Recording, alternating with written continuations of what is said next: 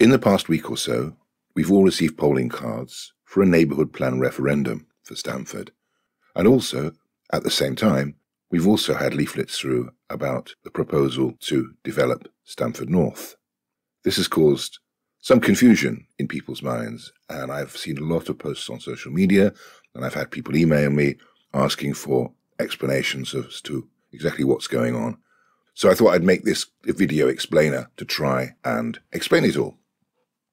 So, the first thing to bear in mind is that we already have a South Kesteven local plan. This is the basic planning document which sets out how development should be carried out in the district, including Stamford, up until 2036.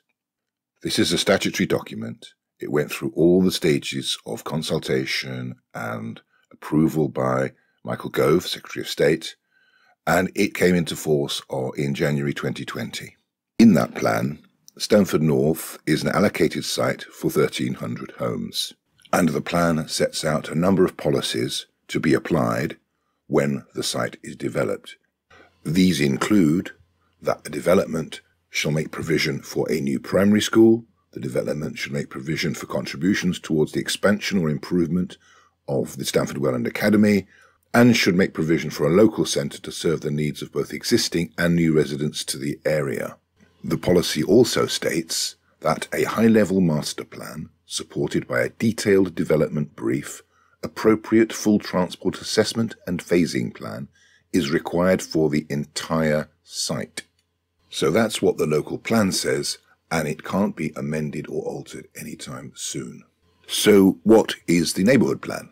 Well, neighbourhood plans were introduced in 2011. Stamford has never had one before. A neighbourhood plan, by definition, is prepared and written by the neighbourhood, in this case via Stamford Town Council. And it sets out additional policies which should apply on top of the local plan. And that's the important thing to remember. It is not able to contradict the local plan, only to set further conditions which are consistent with the local plan. So the neighbourhood plan says things like this about Stamford North. Streets should meet the technical highways requirements as well as be considered as an urban space to be used for all, not just motor vehicles. Development adjoining public open spaces and important gaps should enhance the character of these spaces by either providing a positive interface or a soft landscaped edge. Any loss of trees or woodland as a result of the proposed development should be replaced by native species, etc., etc. Neighbourhood plans do make up part of the development framework for the district, and therefore all planning applications, by law, should be determined after taking into account the policies in the neighbourhood plan. The law states that a neighbourhood plan can only come into force following a local referendum, and so that is why we are having a referendum on this neighbourhood plan on the 14th of July. If it is approved at referendum, then it, like the local plan, will apply until 2036. So, if the referendum is approved on the 14th of July, we will then have two sets of policies relating to what should happen at Stamford North, one set in the South Kesteven local plan and a further set in the Stamford neighbourhood plan. However, nothing can actually happen until a planning application or applications have been submitted by the landowner and approved by SKDC's planning committee. And the consultation which is currently taking place on behalf of the landowner, the Burley House Preservation Trust, through their agent, Gummer Leiths, is the first step in preparing that planning application to go in. The consultation which is taking place at the moment by them is known as a pre-application consultation. And these are carried out by developers to prove that they have consulted with the community before submitting their application. So I hope that explains what's happening now in July with the neighbourhood plan referendum and the consultation being carried out about the development at Stamford North. So what happens next? Well, earlier on I mentioned that one of the planning policies for Stamford North that's in the local plan is that there should be this comprehensive master plan for the whole site. That doesn't yet exist and is being drafted at the moment, and the draft will be considered by South Kesteven's Cabinet in September prior to being adopted, possibly with a public consultation beforehand.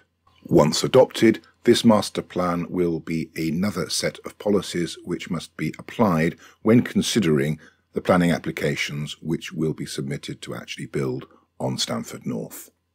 And then, after that, the local plan itself is up for revision, and there will be a consultation on that later in the year to review the local plan and to update it to run to 2041. This revision has to go through various stages beyond the consultation and is expected to be adopted in January 2025. I've tried to make this video as factual as possible and avoid voicing my own opinions. I will do that elsewhere, as I can't duck the issues of the additional infrastructure needed for schools, doctor surgeries, hospitals and roads. I will do that elsewhere. All I will add here is, I hope, a note of some reassurance. SKDC's recently published 5-year housing supply estimate shows that it expects only 170 of the 1,300 homes to be completed by 2026-27. So there is no sudden overwhelming of our current facilities in a very short space of time. That will not happen. And it means that we have time to phase in all of the necessary infrastructure as Stamford North grows to completion. I hope you found this video useful, and if you have any questions at all, please do not hesitate to contact me via email. Thank you.